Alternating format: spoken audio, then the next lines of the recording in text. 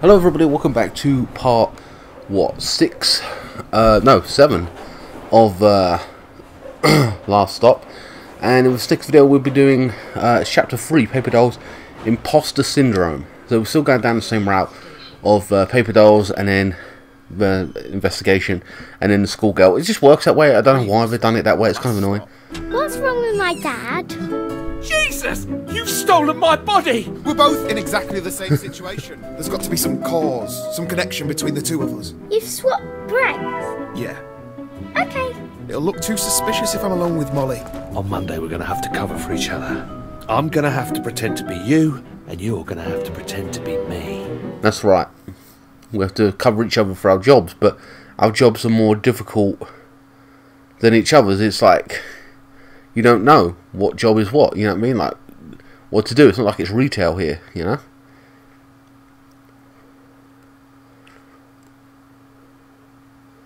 It's a very specific skill. One of them is making games.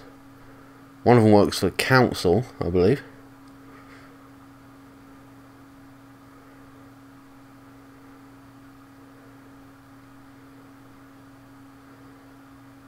So you might be able to blag through one in theory, but even then. Nobody else knows, it's just us. It's not like Shaz knows either. So she could help us for it, which is... It is what it is. Alright, Imposter Syndrome, Chapter 3. John's flat. What's the plan? So what's the plan? The only way this is going to work is if we imitate each other exactly.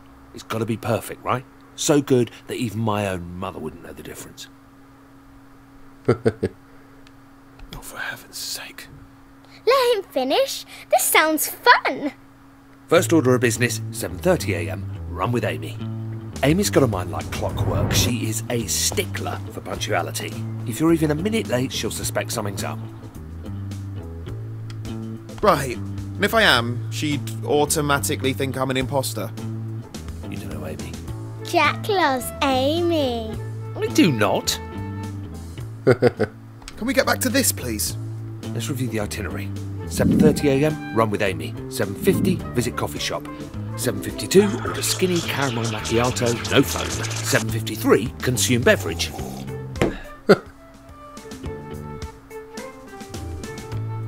7:55, put head in microwave. 8:15, buy Molly a new mobile phone.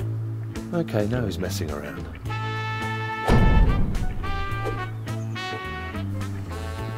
Right, have I got to go there? Oh, I do. I've got to go meet her at the park.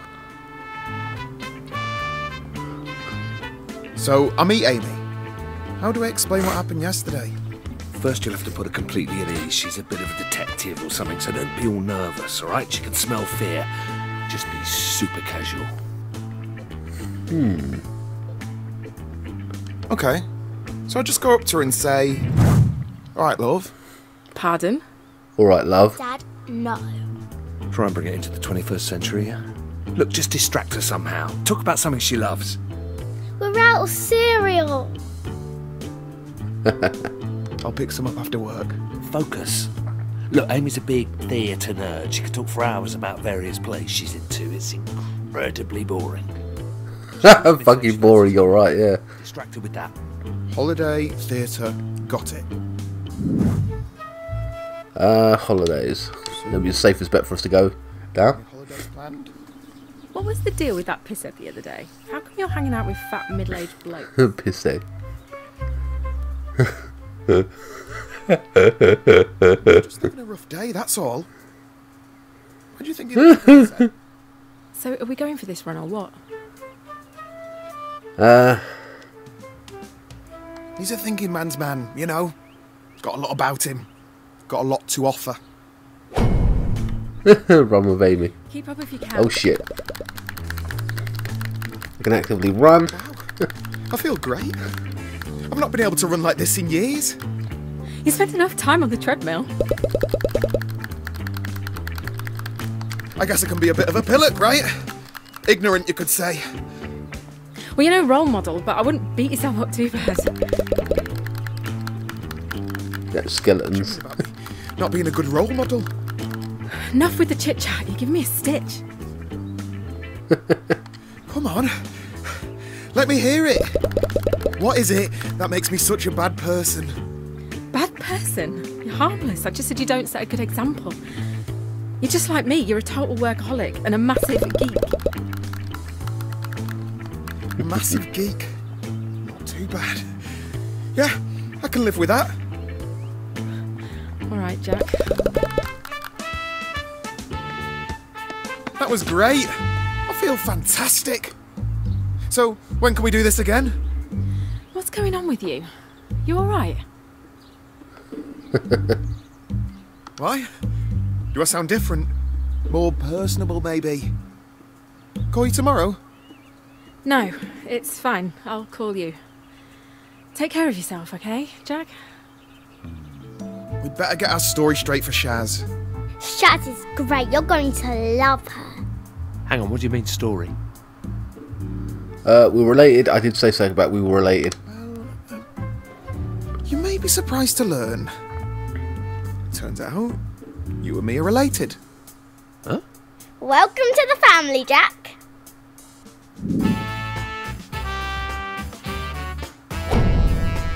Lied to Shaz.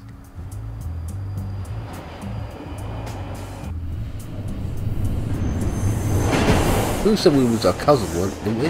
Oh, it's you. I was just talking to John about his mysterious cousin. All right, cuz. You know, I don't tell you this nearly enough, but you are definitely the handsome one in the family. Dickhead. Hiya, Shaz. It is Shaz, right?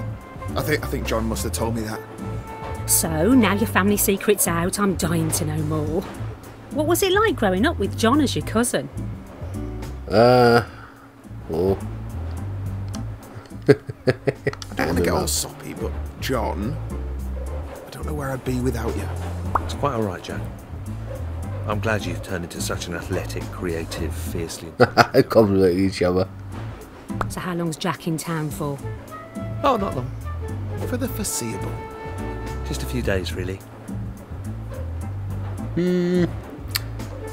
We'll see. We don't know how long this is going to last. What's there to discuss? Sounds like you both need to get your stories straight. Where were you before you came to London, Jack?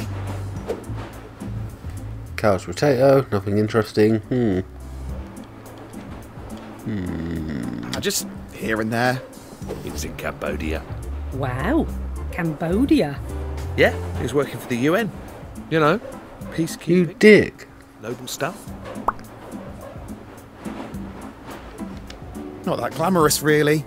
Mainly just cleaning toilets and making coffee. He's done well for himself. Now he runs this high-tech startup you see selling solar-powered submarines to the super-rich. Jesus. In a bit, John. Well, that all sounds fascinating. I hope life isn't too slow-paced for you while you slum it with us. He's a dick. Well, I'm going to head off, John. Don't be too late. Cheerio. See you later. She's nice. Submarines. Too much? So what Yes, is it it that is. you do for a job anyway? Are you a taxidermist? A taxidermist? No, I'm a creative. I work in design. I'm an artist. Taxidermists are people who take animals and pull out their insides and make them stand up. And Gross. Yeah, it is. But still. It's awesome. Ugh. Well, you don't look like an artist. Yeah, well, not anymore, I don't, do I? But that's my job. I'm a video game developer. That's so cool. Yeah, thanks. Yeah, not traditional games like shooters or RPGs or free-to-play stuff. My team makes empathy games. It's art, really. Empathy games? What Games the which fuck? say something about the human condition. Cutting-edge stuff. Such bollocks.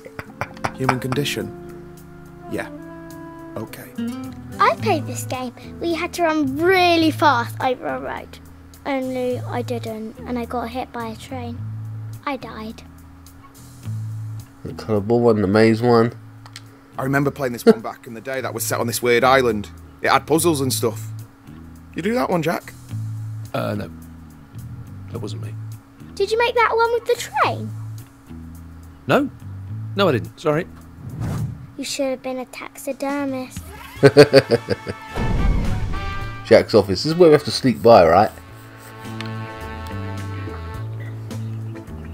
So where do you work? Superfab. It's not far from your office, actually. Right. And people pay you to do this? Yeah. Some people say game makers are the new rock stars. Dad, can you put me in one of Jack's video games? Last computer game I played was Solitaire. I'm going to be out of my depth. Don't sweat it. I'll walk you through it. Think of me as a master puppeteer and you my obedient marionette.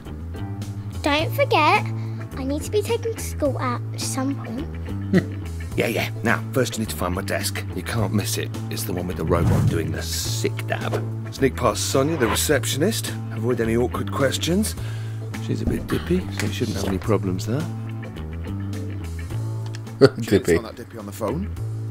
You're mean, Jack. How old are you, anyway? 8.5. Good age? Seems older than that, but whatever. Like 12.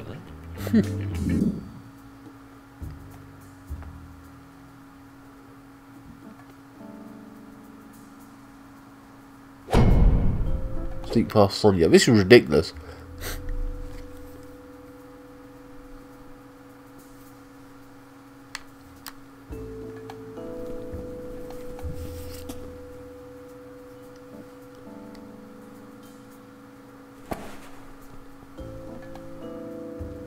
Right, hold on.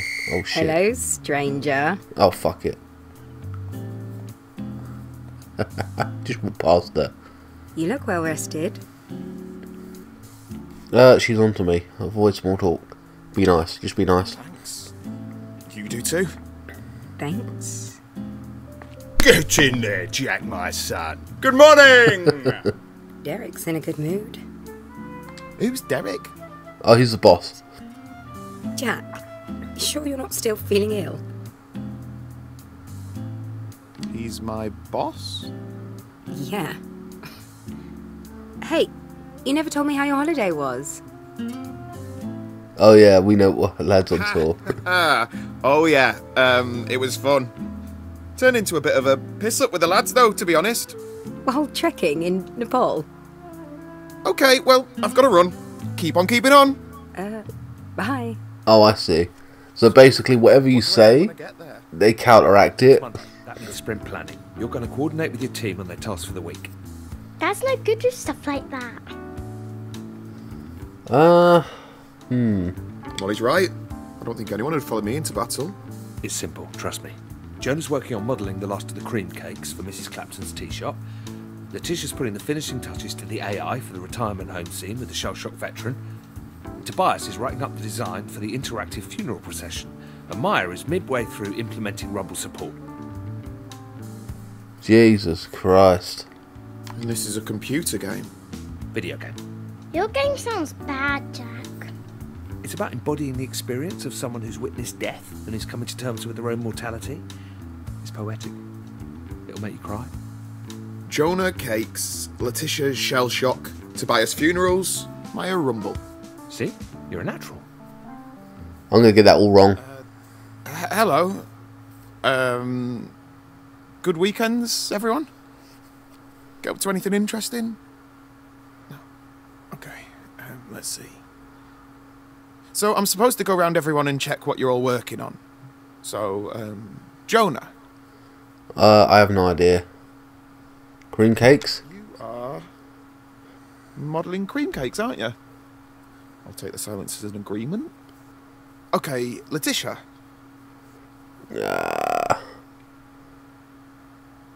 You're doing something with AI? No, IA. For retirement homes. Yeah, sounds right. Okay, Tobias. One at funeral procession? I don't know. No, rumbling. Are you rumbling? Actually, I'm not sure that's I don't know. And finally, Maya. Oh shit, I got that wrong. Oh, AI. Are you Fuck. doing the IA? Well, the AI option weren't there before. One of them. Sorry, I'm not sure that's quite right. Look. Even I can tell this meeting is a bit pointless. You all know what you're up to, even if I don't. I guess what you're really looking for is a pep talk, isn't it? some words of encouragement. I'm sorry. I thought I could do this, but none of this comes naturally to me. You all look like nice, bright people. You don't need to listen to an old fart like me.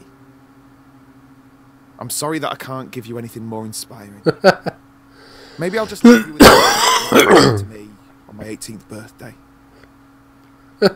Keep your head down. Don't take unnecessary risks. Stay out of debt. Cheers. Come on, baby. Feel me now.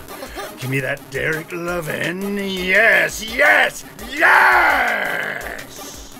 Jesus Christ.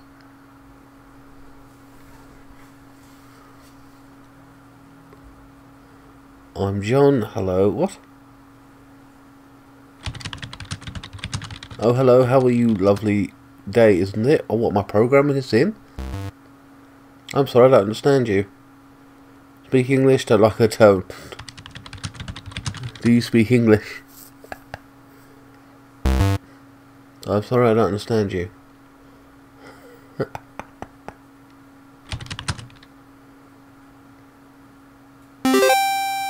Hello, child. Welcome to my tea shop. I am Miss Clapton, the cream tea guru. Would you like to purchase one of my freshly baked cakes? Okay. Today's specials are salted mint. What? Ugh. Hello. Okay. Oh fuck! I couldn't read that. This is ridiculous. What the hell?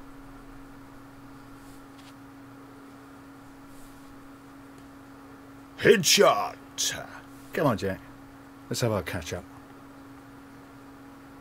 Okay. Shit. Boss wants a word.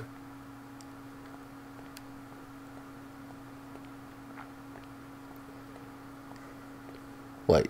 You go? Yeah. Here we are. Jack, I'm loving that TV series you recommended. Did you catch the latest episode? What did you think of the chapel scene? I have no idea. Oh, yeah. Yeah. Well, I'm glad you're enjoying it. That the Lord forgives, I do not bit, and then he pulled out the machine gun and was all... blew that bugger's chin clean off. That's grin and agree. Yeah, that was my favourite bit too.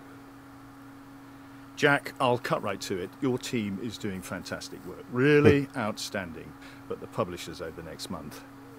Surprise visit, you know how these things go.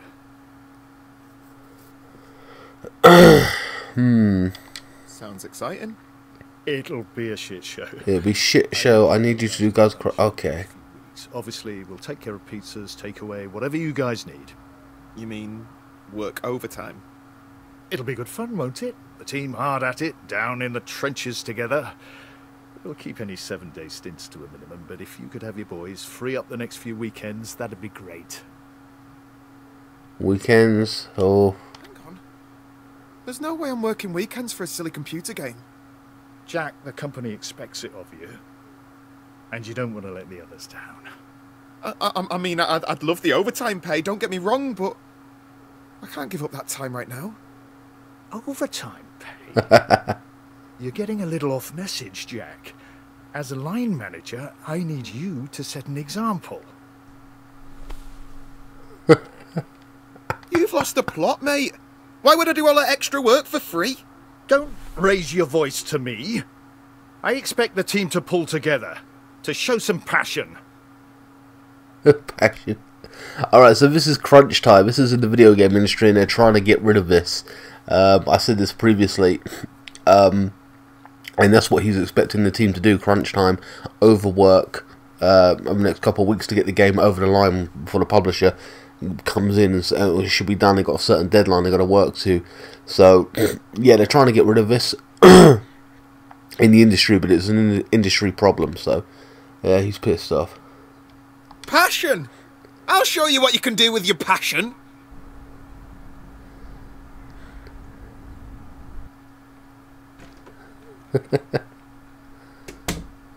Hey, Dad! Oh. Hey, John. Right, we've lost our job, no doubt. Jack's got something to tell you. Yeah, now before I go into details, it's important you know that a lot of your colleagues were really impressed with how I handled things today. Jack got fired. What? No, I didn't get fired. Molly, don't tell your dad that. Okay, well, maybe I did get a little bit. A little bit fired. Told you. Between you and me, I think that Clive fella overstepped his authority. I mean, I was just trying to give him some friendly advice. This is a disaster. It's all good. We still got my job, and no offence, but it pays better too. I saw your pay slip. Okay. Here's the thing. Uh-oh. Everything okay? Something go wrong? We're screwed. I've got something to tell you. Wait, what? You got fired as well?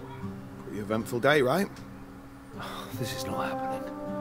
What a nightmare. Oh, but it was all gravy when you lost my job. Do you two need some privacy? Very cute. Okay, that's it. I'm gonna demolish a cheesecake. Who wants some? I want 2 slices. Hey, it's my figure you're ruining there. But yeah, I'll have a quarter. A quarter? You'll get what's left, mate. Oh shit, both of them lost their jobs, man. That Clive is a prick anyway. Is that the end of a fucking chapter? That sucks. I wanted to... See, I enjoyed this story so much more than the others. It's kind of annoying.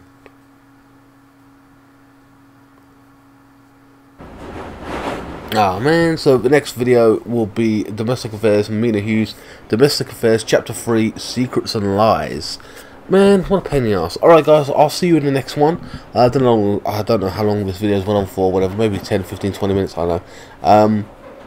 And then after that we've got after this one actually, let me just check. Stranger danger, okay, friend or foe. Alright. So anyway guys, I'll see you in the next one. Thanks so much for watching.